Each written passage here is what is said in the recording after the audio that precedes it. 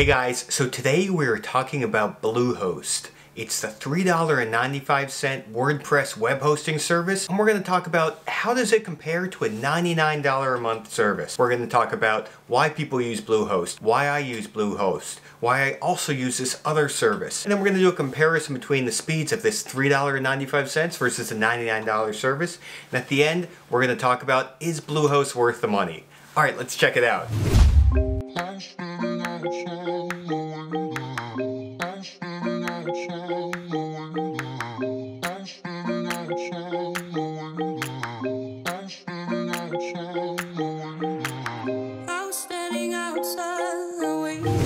Hey guys, my name is Andrew Wise and I'm with Life Tailored, and we talk about everything that makes your life great. Make sure to like, subscribe, and comment down below, and follow me on Instagram at Life Tailored. Okay, so let's start talking about Bluehost. So Bluehost is a company that has a ton of history. They got started way back in 1996. Originally with just a super cheap hosting plan. Since then, they've gone on to power more than 2 million websites, and today they own a ton of different brands. The parent company is EIG, and they own brands like Bluehost, which of course you know, and then Hostgator, and then a couple other random cheap web hosting services. Now Bluehost is known for their super cheap pricing at $3.95, and the way they do that is they're definitely not the best. They're probably not the fastest, although we're going to find that out. But what they do is they spread their servers all over the world and look for ways to maximize efficiency so they can deliver the best price to you guys. So let's start off with why I use Bluehost and why I recommend it. So back when I got started way back in 2009, my first website was set up with Bluehost. And Bluehost is known for paying out really good affiliate commissions. I personally get paid about $100, $80 for every referral I send over and for every sign up you guys do on Bluehost, and that's why you're seeing so many reviews about Bluehost on YouTube. The other reason you're seeing so many reviews on Bluehost is they offer, I think right now it's about a 30-day money-back guarantee, and if you follow the money and everybody was signing up for Bluehost because it's super cheap and because they pay their affiliates a ton of money, you'd expect a lot of people canceling and never using Bluehost again, and affiliates getting burned. Because whenever somebody signs up for Bluehost, I don't get paid until that 30-day window ends. So if people signed up and then quit their service, I would never get any money. So it can tell you that even though Bluehost does spread a bunch of money around there, other web hosts do that as well. But Bluehost is super cheap and super reliable, and it's a great starting point. That's why I started out with Bluehost, because for $3.95, back then I was broke. I didn't have a lot of money to invest into a web host, and that's a great starting price. It's a way to get you in the door and just get that website built, some positive momentum as you build your business. So Bluehost does have some pros and does have some cons. So the first pro is the $3.95 pricing plan. That's a monthly plan, and they offer an annual as well as a tri-annual monthly subscription. It allows you to bundle everything together, save some money on the long run, and that's a really great starting point and a great pro and a pricing point of Bluehost. They also have really good reliability. So reliability is typically measured in the 99% uptime. So that means 99% of the time your website is going to be available and it's going to be accessible. I would say from my experience running Bluehost, there's never really been a time I've noticed Bluehost getting more than 10, 15, 20 minutes of downtime in an entire month. And as a starting off blog that only gets a couple thousand people per month, you're not going to notice a difference. It's not worth investing into this other service that is going to have a much higher uptime. Bluehost doesn't have any hidden charges when you sign up. They do have some bundling, which I'm going to go over in the hidden costs and the cons of Bluehost, but it's pretty straightforward. For $3.95 a month, you're getting your hosting, you're getting free WordPress support on that, and you're all taken care of. And the other cool thing is with Bluehost, you do get a free domain when you sign up. I've started to buy a bunch of domains in GoDaddy, and domains can get expensive. A common .com domain from GoDaddy is around 10 to 15 bucks, and that goes up as you renew it. Some other domains like freesamples.us, that renewal is sometimes in the $20 to $30 range. So when you sign up for Bluehost at $3.95, they include that $10 or $15 domain name already bundled in there. Now let's get to the cons. So the first con is the renewal fees on that domain are a little bit higher than what you're going to see on GoDaddy. GoDaddy renewals are 10 to 15 bucks a month. On Bluehost, sometimes the renewals can be $20. The thing is, you can always remove your domain from Bluehost, transfer it to GoDaddy, and renew it over there. That does add in some complexities, and it requires you to do an EPP transfer, and if any of these terms are sounding confusing, it's probably worth the $5 extra to keep everything within that Bluehost environment. The other con about Bluehost is there's a ton of upsells, and they try to really maximize their value per customer when they sign up. So when you sign up, you're going to see 3 different pricing plans. You're going to see the beginner, the middle, the premium, and all these additional services like SSL, email, all this sort of stuff.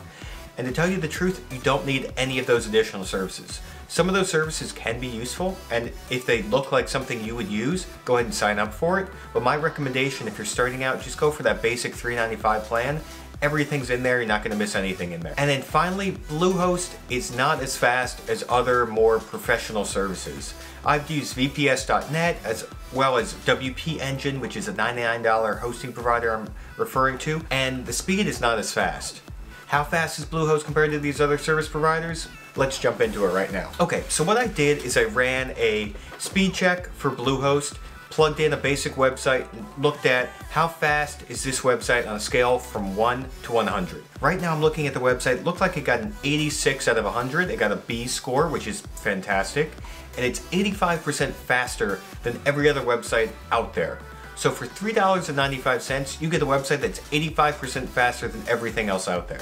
To me, that's pretty good. Okay, but how does it compare to WPEngine, which is the web host that I use to manage all of my websites, which costs around $99 starting price point. I plugged in a website in here, and we're looking at a performance grade of 91, and it's 93% faster than other sites on the web. So that's a 5% increase in the performance grade, and an 8% faster than other sites on the web, but it's $95 more expensive. So my question to you is, do you have an extra $95 to get your website to be 8% faster, or 8% faster than other sites on the web?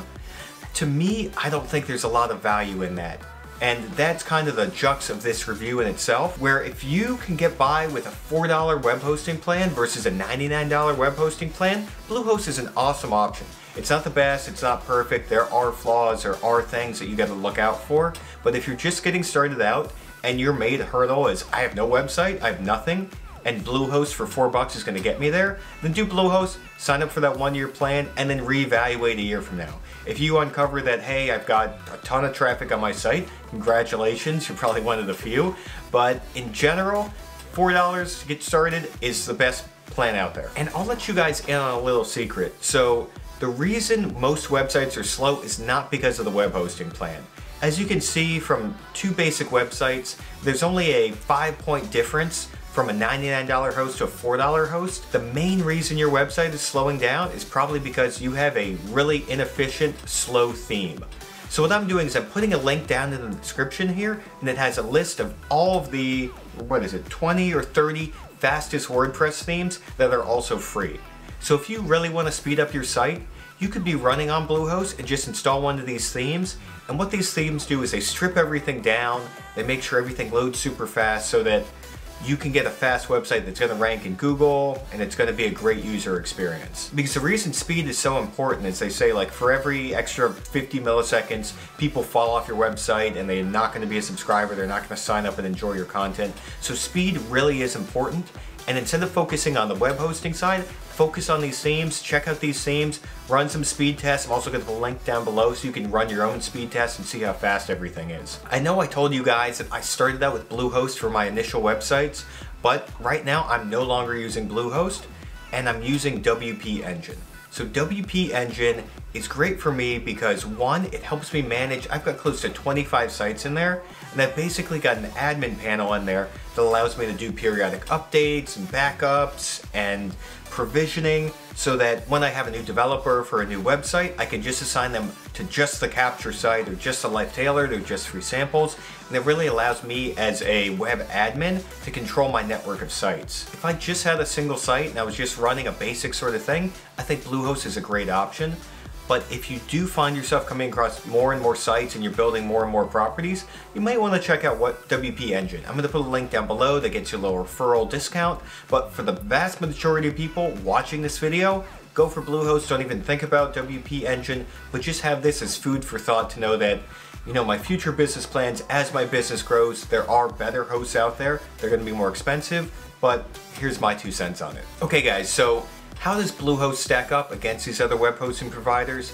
To me, I think Bluehost is the best option for $3.95. It's only 5 points away from another hosting option that's $99, $95 more expensive than Bluehost. Bluehost has its pros, has its cons, but at the end of the day, if you're watching this video and you need a website, click on the link down below, check to see if your domain name's available, you get that free domain, and sign up for Bluehost. Okay guys, thank you so much for watching all the way to the end. Again, I want to stress this to you guys, I am your resource here. I reply to every single comment on YouTube. If you have any questions about Bluehost, starting your website, finding a fast theme, developing your niche, making money online, here's a video to help you out on that. Any questions you have, put them in the comments, I reply, I'm here to help you guys out. Let's get started. Okay guys, thanks again. Make sure to like, subscribe, and comment down below, and follow me on Instagram @LifeTailored. I'll see you guys for the next video.